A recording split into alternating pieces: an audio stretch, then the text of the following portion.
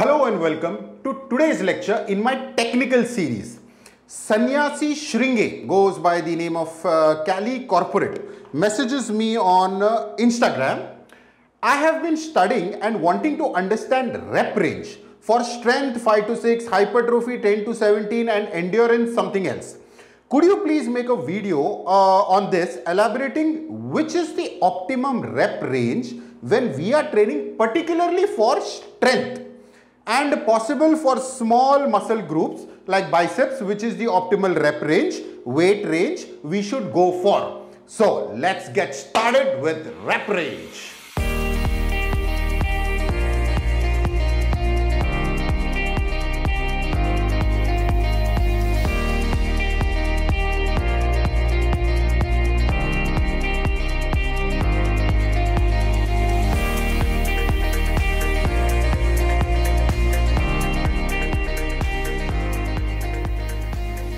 The reference points that our good friend gave here is strength. I think, let me just check here. What was it for strength that he mentioned? 5 to 6. Strength is 5 to 6. Hypertrophy, he says 10 to 17. And endurance is whatever. Okay, so those are the figures that our good friend gave us here. Now he wants to understand rep range. He was very clear that he wants to understand this from a point of view of strength. Now obviously when we are doing repetitions, it's weights, it's going to be strength. Now this video is particularly very important for you. You know why? Who has the privilege of giving these numbers?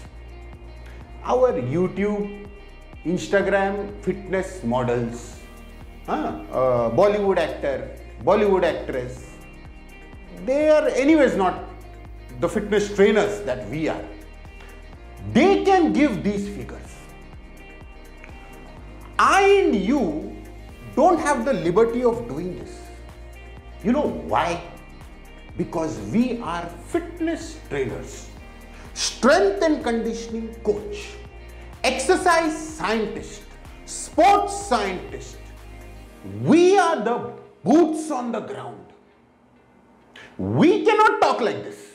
They can sit online, wear whatever they want and talk like this. We can't do this. We are the real deal. We got to understand this from an exercise science point of view, and if our concept is clear, our client's concept is clear. So let's do this entire lecture from an exercise scientist point of view, personal trainer point of view, strength and conditioning coach, sports coach point of view. Now strength, he wants you to understand strength. What is this strength? What is strength? Your ability to apply force. Simple one-line definition. Your ability to apply force. So if I have this pen in my hand and I do a this means my biceps has the force to overcome this resistance that the pen applied, whatever the weight is. That is strength. Now, before you go to rep range, you have to understand these concepts. There are few factors that influence the force that is applied, which influences the repetition range that comes out of it. What are those? The first one is, I will write a short form here, but I'll scribble the short forms here, but I'll write the full form over here for you. Length tension relationship. Length tension relationship. Very simply I will explain this to you.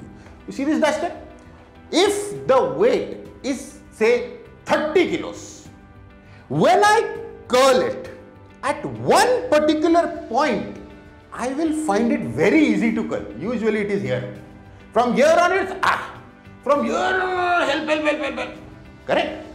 At a particular length of the muscle, it is very easy to overcome the tension, length-tension relationship. It says, the theory says that when you train, you land up increasing that length. So after some time where it was easy here, it starts becoming easy here. It starts becoming easy here. Then all the way from here you go pop, up. Increases the angle, adds the muscle fibers in length, and thereby increases the angle, length tension. So at a given particular length, the ability to overcome the tension is best. But with training, that length increases. This is length tension relationship in very simple words. The second thing that you need to know is force-velocity relationship. Force-velocity relationship. Now, what does this say? Force-velocity relationship. The duster, the current weight of this duster. See this. Low force, the weight, low force, high velocity. See, so fast I can do. Force velocity relationship. Make this duster 30 kilos. Right? High force, low velocity. Now the speed became less because the force was more. Force velocity relationship. So what this force velocity relationship says is, it is inversely variable. I would sincerely advise that if you are really sitting down and trying to understand and learn this, sit with a book and a pen when I am taking a lecture. Note down these points. Go writing it, because you may find it a little content heavy, but it is something you need to know. Otherwise, you'll permanently be dangling with these numbers. If you don't want that, note this down. So, force velocity relationship says that the term is inversely variable. I am writing it here for you. Inversely variable means force is high, velocity is low. Force is low, velocity is high. The way I just demonstrated it to you. Now, from here, understand this. You have your CNS, central nervous system, correct? What comes in central nervous system? Cerebrum, cerebellum, and the spinal cord, correct? This entire thing is your central nervous system. What comes out of the central nervous system? Spinal nerve, correct? I was giving you the example of the bicep. So a spinal nerve comes out from there. What does the spinal nerve innervate? Muscle. So this whole thing that just happened, the length tension, the force velocity, where did all the signaling come from? It came from the central nervous system. Through the spinal nerve went into the muscle. Now, see here how I am starting to go over here. From here I'll straight go here. Now just watch. When this innervation happens to the muscle, if the force is heavy, velocity is low. Where is the load coming? On the muscle. That means the actin and myosin muscle fibers, the active elements, have enough time to do tuck, tuk, tuck, tuk, tuck, tuk, lock and pull. Correct? If suppose, ulta, reverse, force is low, velocity is high. Now, this muscle, it doesn't have that much time to lock and pull. So, you know what the body does?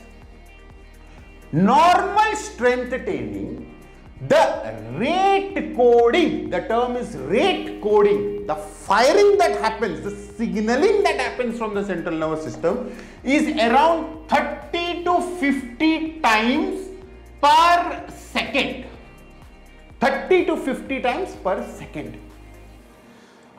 Because I am going so fast, and the time is not there to do the actin-myosin cross-filamentation, this rate coding goes up to 60 to 80 times per second.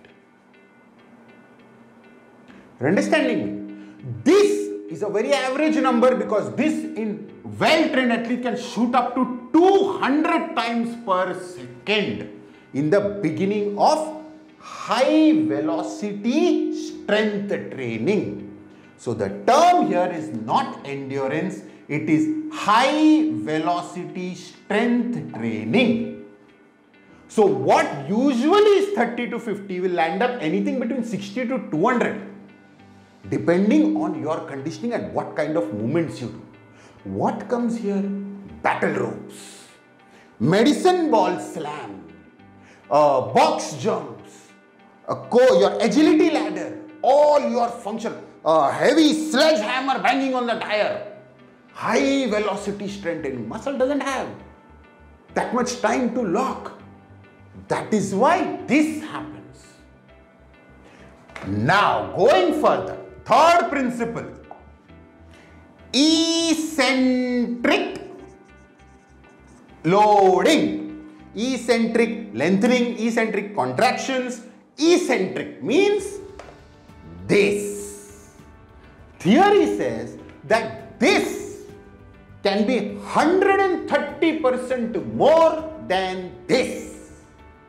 You know why? Because when you do this, it is only the muscle, actin-myosin cross-filamentation. When you do this, it is not just the muscle. It is the passive structures around the muscle, like the protein titin. This is the reason why you can uncurl 130% more of what you can curl. Anything depending on your level of conditioning. That is your eccentric. Now, why did I tell you all this when I could have just simply given you this much repetition for strength, this much repetition for hypertrophy, this much repetition for high velocity strength training or endurance training? Simple. Why did I do all this? Because I want you to understand that as a strength and conditioning coach, as a fitness trainer, you have to understand that when you do this, the signaling and the loading, with all of this, muscle experiences something called as mechanical loading. ML, mechanical loading. What is this mechanical loading? Very simple words. If I am curling this, the duster is actually pushing my hand down. I am going against it. So the resistance that it is providing is the mechanical loading. Very simple words. So the amount of resistance, the mechanical loading that it gives, there are mechanoreceptors on the cell that pick up that loading and start a whole cascade of events, which later on leads to hypertrophy, increase in volume of the muscle. You are understanding me?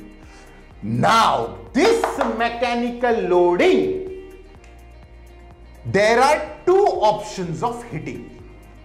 One is your low threshold motor units.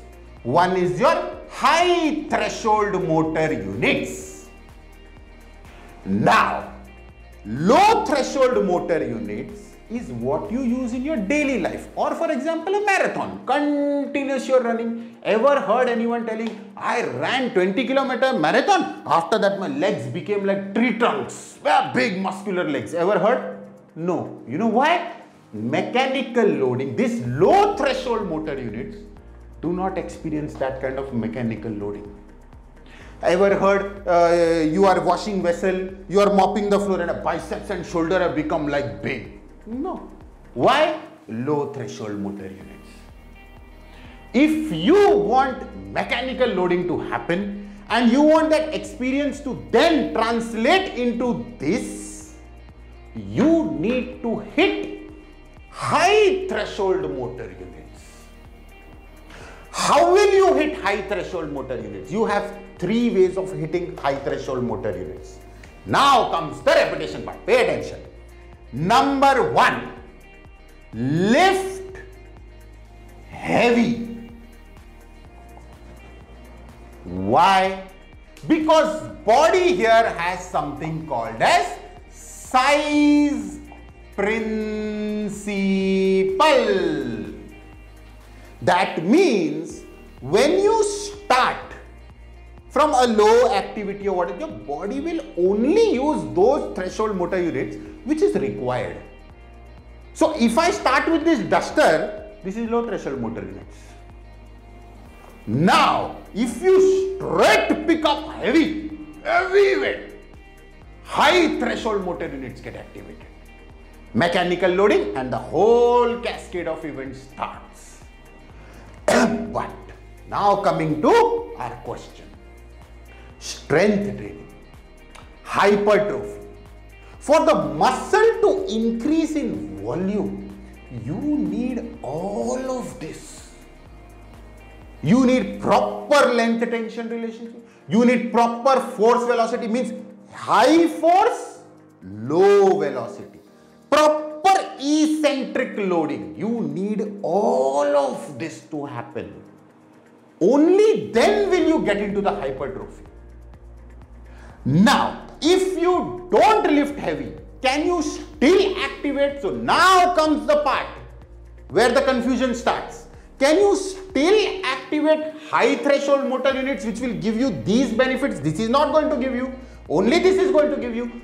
Will lifting light weights give you that benefits? Yes. How? If you lift light to failure. Now what happens? Say I do 30 repetitions. 1, 2, nothing. Low threshold motor units. 30 means failure. 30 is failure.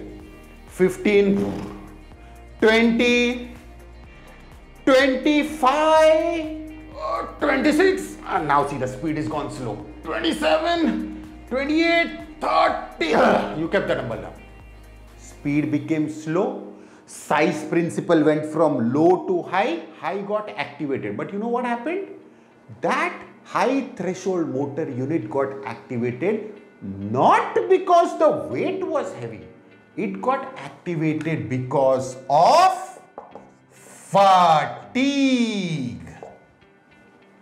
And the problem that fatigue does is, before tiring the muscle, it tires the CNS. So because the CNS tires first, the muscle doesn't get the full level of mechanical loading, thereby result level will be less. What you need if you want strength training or you want hypertrophy, you need the muscle to fatigue. You don't want the CNS to fatigue. But if you go 30 repetitions, you land up fatiguing the CNS before the muscle. Who trains like this? Wrestlers, martial artists, athletes, footballers. That's why no matter how much they train, you see our Bajrang Punia, top wrestler, world class wrestler, Olympic medalist, world medalist. Looks like a bodybuilder to you? No, sees fitness.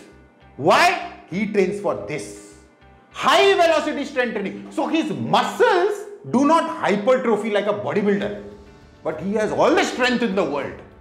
All the strength in the world.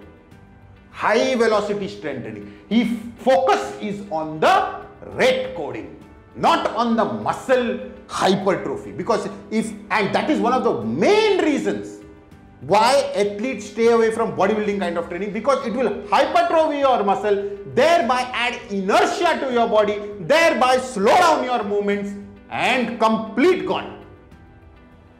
Performance is gone after that. You don't want that. Their weight category will change. They don't want muscle. They want that level of strength and fitness. They train for high velocity strength training. You're understanding me? High reps, full speed. Why? They don't let the actin myosin thing happen. Their focus is here. But when you do a light to full failure, you will hit the high threshold. But if your focus is this, you are not serving the purpose. You want the actin myosin cross bridging to happen proper. You want proper mechanical loading to happen. That is the reason why you train here. You are understanding me? So the third way of doing it is your, what I just spoke about, speed training. When you do speed training, you are again working high threshold motor units. So you have these three ways of doing it. Lift heavy, lift light to failure, or you do speed training, depending on what you want. So if your goal is like Bajrang Punia, then you will be here. This will be somewhere close to 30 repetitions. Speed. Now, if you want to do strength training and hypertrophy training, this 10 to 17 is not the right figure for hypertrophy. What is the right figure? So, if I were to do this and you were to ask me, you would be like, okay, so what is the right figure? If we do, you've seen weightlifters train. Does a weightlifter look like a bodybuilder? Full hypertrophy, packed muscle. No. Is he strong? Very strong. Why? See, they are training. They'll pick up, bang, throw it. Pick up, bang, throw it. Barely any eccentric contraction. 1-2 repetitions. See the volume of work they put. See the rest interval between sets they keep. So you know that, okay, fine. So when the repetition range is that low and all these principles do not meet, you hit strength training. So then what is the correct repetition for hypertrophy? So a little more, where enough stimulation can be given, is a rep range around 5. Because the stimulation is enough, but this can go all the way till 30, and I just told you it will still give, but it will cause CNS fatigue. So if it is 1, you say it is wrong. It will not give enough stimulation for hypertrophy. If it is 30, you say it is wrong. It tires the CNS before the muscle. Now what to do? That is the reason from 5 onwards, the lesser you keep from 30, the more you will be in the hypertrophy zone. If you follow all these principles of eccentric loading, force velocity, strength, length tension, all of these, keep the fatigue as low with the rest interval between sets timed properly. Use heavy weights with the size principle so that it goes to high threshold motor unit. You do all of this and then try to bang anything between more than 5, not going towards 30, hit somewhere around 8, 10, 12. That is hypertrophy zone. You're understanding me from where this figure came? We as strength and conditioning coaches should know it like this. Understood? See, your activation of motor units is not going to hypertrophy or strength. Your individual muscle fibers, how much mechanical loading you will hit it with, is what will determine your strength and hypertrophy. Between strength and hypertrophy, it's the principles that you follow.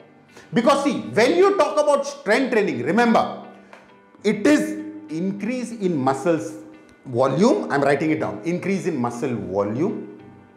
Increase in lateral force transmission.